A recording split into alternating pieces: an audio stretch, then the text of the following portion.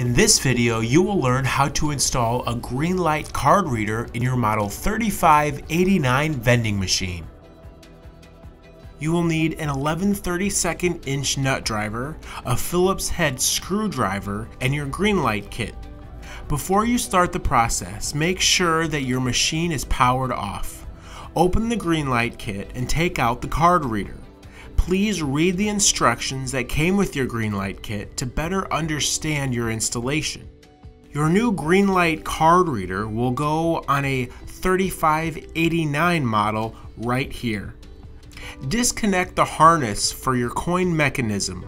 The harness is located in the upper left of your coin mechanism. Follow the harness up and disconnect it by squeezing the tab. Next, remove the screw securing the coin chute.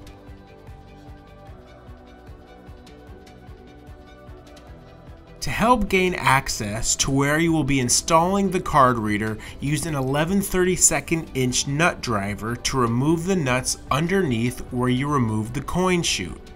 Then use a Phillips screwdriver or a nut runner to remove 2 screws at the bottom of the machine.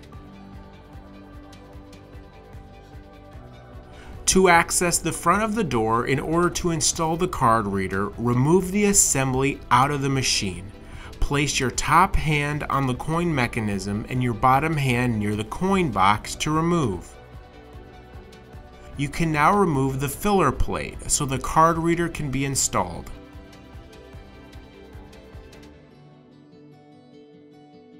Place the card reader through the hole and install the 11/32 inch nuts. Make sure the nuts are securely in place so the card reader cannot be pushed into the machine when customers are using their cards. Make sure the harness is free and not cut off by anything so it is not damaged. It is best to loop it through the bracket on the top of your coin mechanism.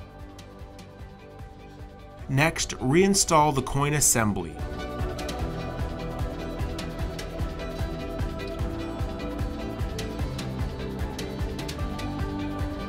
You can then tighten down the nuts near the coin box at the bottom.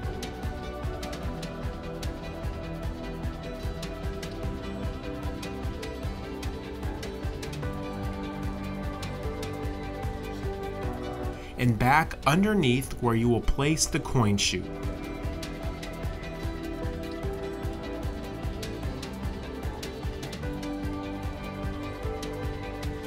Then find the coin mechanism harness from the top of the coin mechanism and connect it to the bill acceptor harness. Now that your card reader is installed, next learn how to install your Greenlite antenna.